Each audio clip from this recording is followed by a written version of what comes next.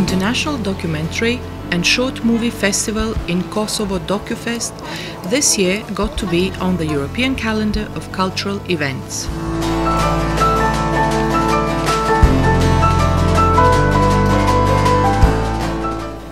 Why Poverty is a global campaign, and it was a special program in DokuFest this year.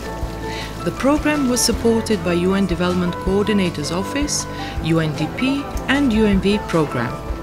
The goal of the program was to help on awareness raising on the topic of poverty.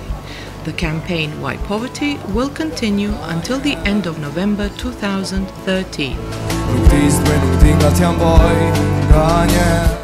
The films from the program Why Poverty was screened before the debate with the same topic in the alternative settings of the old hammam in Prizren.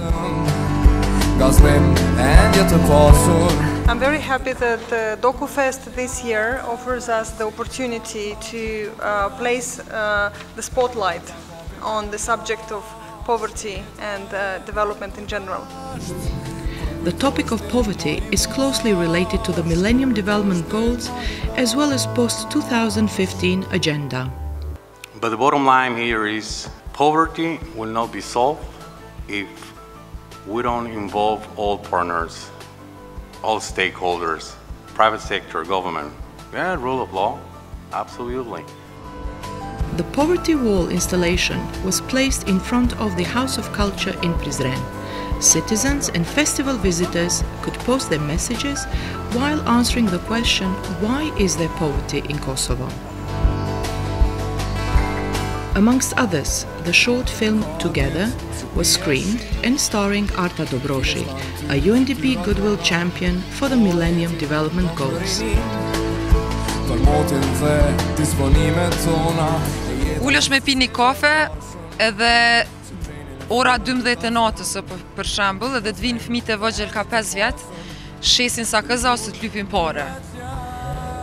Edhe ja nisë pyetësh pse po dalin që ta fëmijë ka 5 vjet edhe po të lypin pare në 12 natës. Pse kjo varfëni? Why poverty?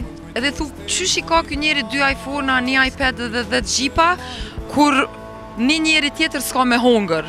Na muj me mos me pas varfëni. Ka shans.